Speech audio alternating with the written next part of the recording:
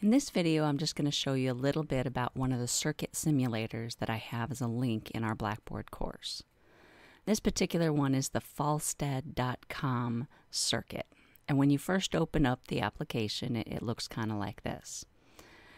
In fact, we could have a lot of different circuits here with all kinds of different advanced systems. We're going to mostly use, or I'm going to mostly use, the blank circuit page.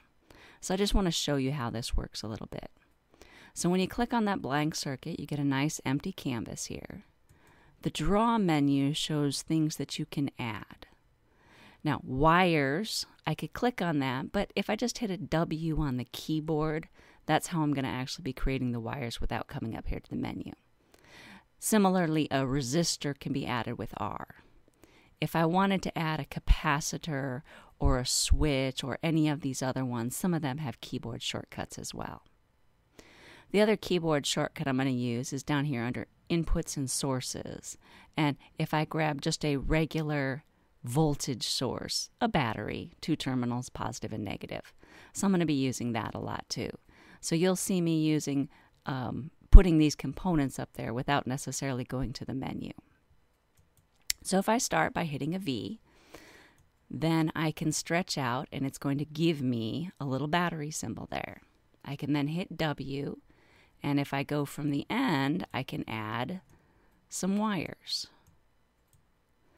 At this point, I can hit my R, and it's going to add a resistor, go back to W, and I can finish off a basic circuit.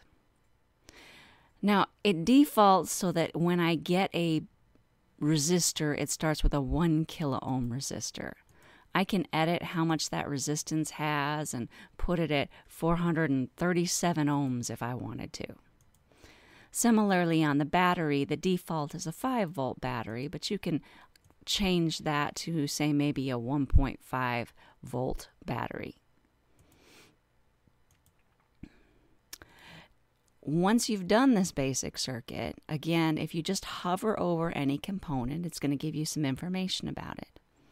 The VD down here in this box on the bottom, you have to forgive me, look over here, but I have to be hovering over it to show you.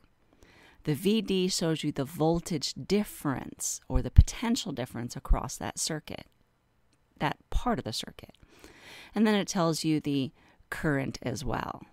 If I go on a particular wire, it can tell me the voltage of that wire, but notice it doesn't give me a voltage difference here because that entire wire is at 1.5 volts. And then when I go over here to another component like the resistor, it can tell me the voltage difference across that one, the current through it, its resistance, and also how much power it's using. And then when I come over to this side of the circuit, it shows me that the potential is down to 0. So I was at 1.5, now I'm at 0, etc. And you can create arbitrarily complex circuits here. Now just to show you a couple of other options, when you come up here, you can show the current moving or not show the current. You can show the voltage, which is shown sort of in green. We can get rid of that and just show it as a basic circuit. I could show the power, I could show values, I could show a grid. If I want European style resistors or go back to the American style ones, I can also set it to a white background or a black background. I like the white background there.